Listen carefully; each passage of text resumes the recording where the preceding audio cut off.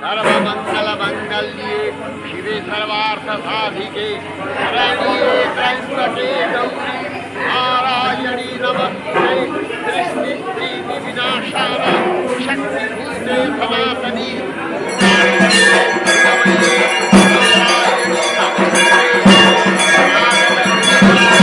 परित्राणपरायणे सर्वस्यार्ति हरे देवी नारायणी नमस्ते अद्वैतविमानस्ते ब्रह्माणि भूतधारिणी गौराम्भाशरिके देवी नारायणी नमस्ते शूलचक्राहि हरे महावृषभवाहिनी माहेश्वरी स्वरूपेण नारायणी नमस्ते मयूरकुण्डले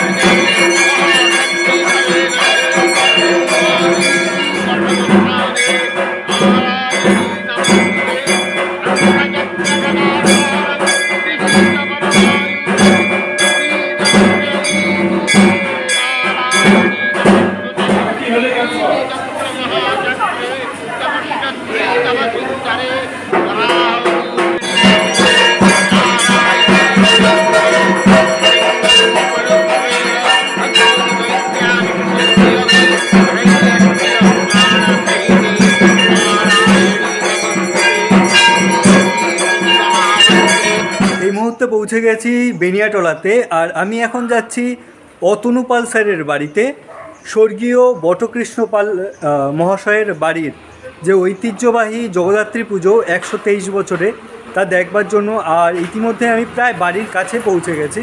তো চলুন আসুন প্রবেশ করি ওনাদের বাড়িতে এবং ঠাকুর দালানে, আর দেখে নিই জগদ্ধাত্রী পুজোর বিভিন্ন রীতি কি আছে এবং সবথেকে বড় কথা মাতৃ প্রতিমা যেটা আমি দেখতে এসেছি। তো আসুন।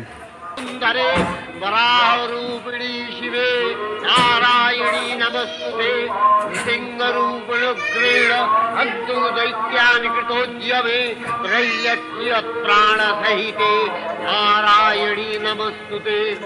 আমি বিক্রম, আর এই মুহূর্তে রয়েছি বেনিয়াটলাতে।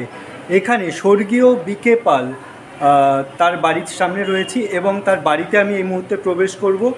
এখানে 123 বছর পুরনো জগদ্ধাত্রী পুজো হচ্ছে ঠাকুর দালানে, তা দেখতে এসেছি। তো আসুন ভেতরে প্রবেশ করা যাক এবং জগদ্ধাত্রী পুজো দেখা যাক।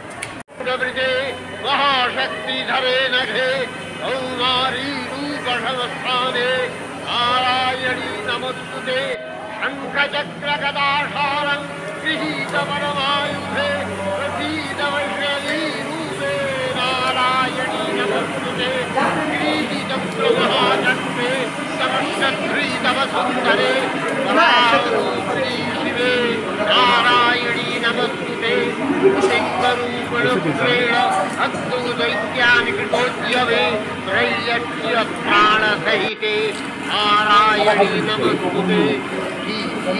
महावज्रे सहस्रनयनोज्ज्वले नित्रप्राणहरे चैत्री नारायणी नमस्ते शिवदूती स्वरूपेण अतदैत्यमावलरूपे महाराजे नारायणी नमस्ते तक्षाकरावदने शिवमालाभूषणे चामुण्डे मूलवधने नारायणी नमस्ते लक्ष्मीलज्जे महाविद्ये महारात्रि नारायणी नमस्ते निधे सरस्वती वरे भूतिवभ्रवितामसि यते त्वमसीदेशे नारायणी नमस्ते सर्वस्वरूपे सर्वेशे सर्वशक्तिभवन्ते देवी नमस्ते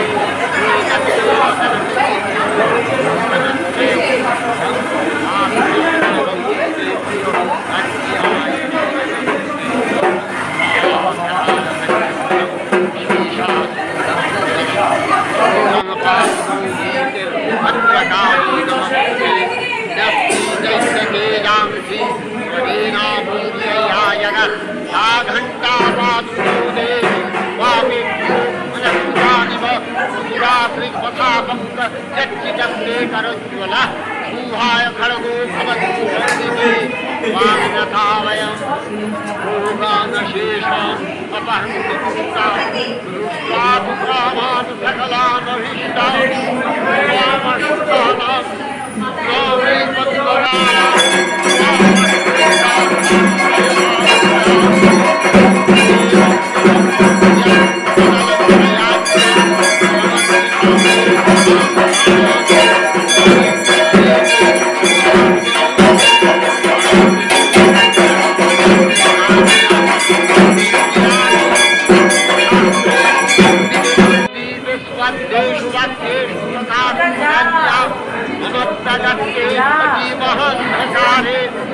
रामे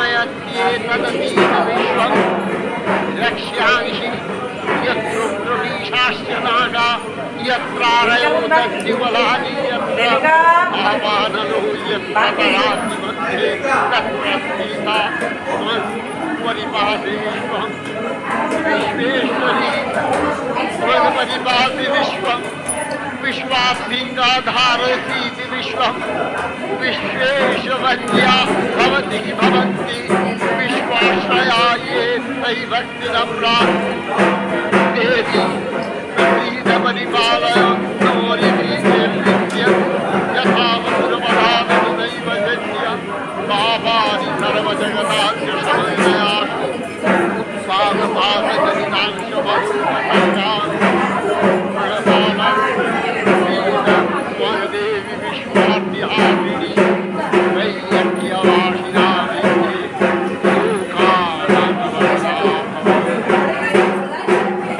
देवी प्रपन्नार्ति हरे प्रसीद मातर जगदोऽखिलस्य सीद विश्वेश्वरी पाहि विश्वम् ईश्वरी देवी जगाधरस्य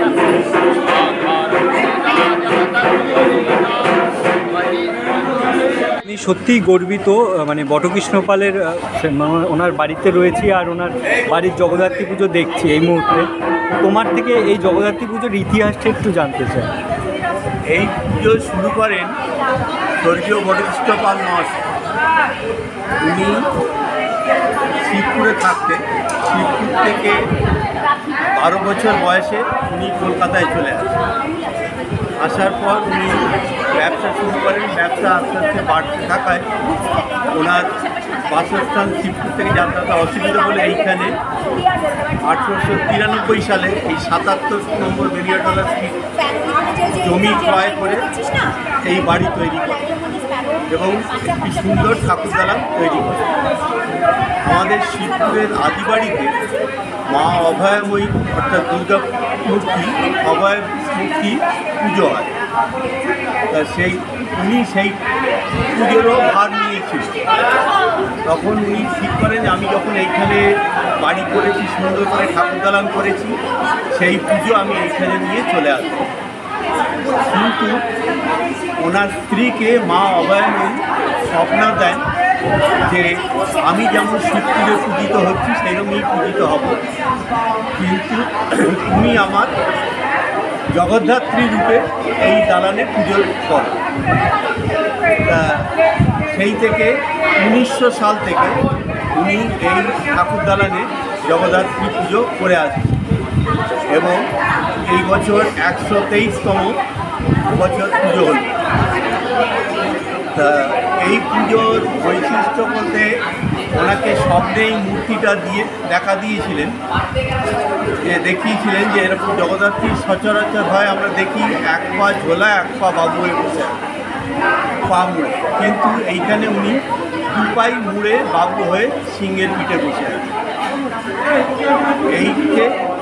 আর এই মূর্তিটাই এবং তার পেছনে চালচিত্রী এবার পরবর্তী চালচিত্রগুলো যেটা তৈরি করেছিলেন পুরো রূপোর চালচিত্র। আর ওই ফলগুলো পাতা এবং ফলের বাহারি কাজ আছে, পাতাগুলোর উপরই আছে কিন্তু ফলগুলো সোনার জল করে। আর সিংহের গায়ে আকন্দ তুলোর কোয়া দিয়ে আটা দিয়ে লাগানো হয় যাতে মনে হয় যে সিংহের অরিজিনাল লোম। এইটি আর ঠাকুরের চারদিকে 4 জন সখী রয়েছে, ওটা কি সখী নাকি জয়া বিজয়া? না, সখী, 4 সখী। যেমন মানে ঠাকুরের পাশ দিয়ে যেমন অষ্টসখী যাতায়াত করতেন মায়ের পাশ দিয়ে, সেই হিসেবেই 4 সখী নিয়ে তিনি পরিবৃত হয়ে যেন এইখানে ঠাকুরের হয়ে বসে আছেন, মা হয়ে বসে আছেন, চারদিকে সখী পরিবেষ্টিত হয়ে। জেঠু তোমাকে অনেক ধন্যবাদ আর জগদ্ধাত্রী পুজোর শুভেচ্ছা। তোমাকেও শুভেচ্ছা।